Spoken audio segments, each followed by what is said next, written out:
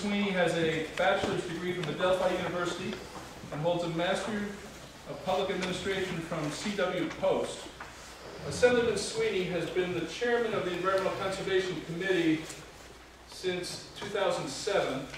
Some of his accomplishments include creation of the Invasive Species Task Force and a law that requires global warming labels on new automobiles.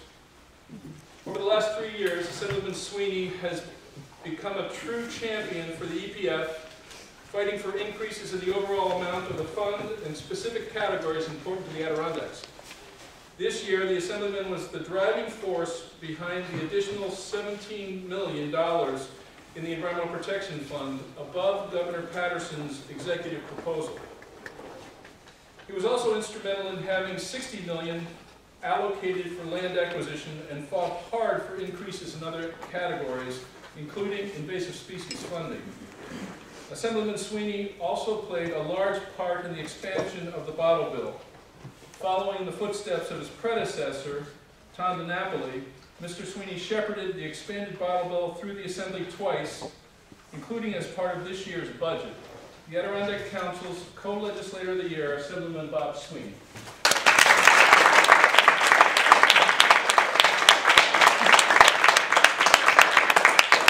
Good afternoon, and thanks for the invitation to be here and say a few words. We, of course, have our Earth Day ceremonies here tomorrow. We're on Assembly time, so we're a couple of weeks behind everyone else on Earth Day. But we're going to get there. We're going to have a very good package of bills. And you heard about some of the issues we've been dealing with. The EPF, of course, this year was a huge issue. And really, in 222 that we managed to get it to, doesn't include, you may recall, the governor had put in $31 million in stewardship money for DEC and parks in the EPF, which is part of what contributed to bumping down all of the other categories, invasive species and others. We took that $31 million out and bonded it. So really what we got was the 222 plus the 31 in stewardship money, which didn't go away, it just got funded in a different way.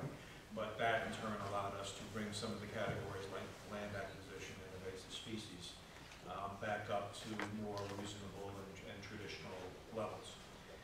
That's going to continue to be a big issue. We also got a commitment, I should say, from the Division of Budget on the EPF, and this is significant because, as you may know, in some years there has been a difference between what gets put in the budget and well, there's always a difference between what gets put in the budget and what goes out the door. And this past year in particular, it's been a little slower than we would have liked to have seen to go out the door. What wasn't written in, but which we got a commitment on from the Division of Budget, is that this year they will put the largest amount of cash behind the EPF that they have ever put behind, thus ensuring that these projects are not just going to be funded on paper, but will be funded in reality. So that's a little unseen portion of the budget that we think was very significant. The bottom bill, of course, thank God. You know, and despite the best efforts of a lot of highly paid lobbyists who are out there even today trying to roll back as much of it as they can, you know, it's done. And it takes 3 to agree to a change. And we're not agreeing to a change, period. The only thing that we might consider at all is a delay in the implementation of the UPC code, which is really not the environmental end of things so much as it is the fraud and over-redemption end of things, which is important to some people, but I think not so much for folks like you. Other than it, that's it. The bottle bill is law, and we're not looking to knock it back. We're looking to build it up. So next year we'll probably be back to try and add those items that didn't make it into this year's expanded bottle bill.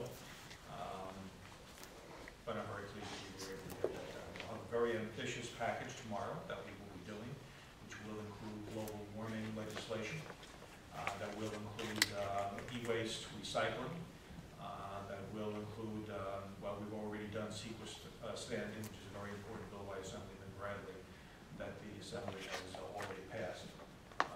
All of these bills, about a dozen bills, will be passed in the Assembly tomorrow. And we hope that they will pick up Senate support and that we can end this year on a high note, accomplishing some of these things that many of us have been looking to do for a long time, and that with the change in the Senate, we hope and believe can now become reality. And so that's our goal in the weeks ahead. much done as we can do. And with your support, and believe me, the support that we have gotten from organizations like this is critical. So the fact that you're here today, that you're talking about these issues with other folks is very, very helpful to us in this process, especially as we are really coming down to the end of the process in terms of the session by the end of June. All of these things will be done or not. And so to have you here today and advocating is very, very important to us, and I appreciate the fact that you are doing that. So keep up the good work is all I can say, and together I hope that we can get a lot of good things done in the weeks ahead. Thank you.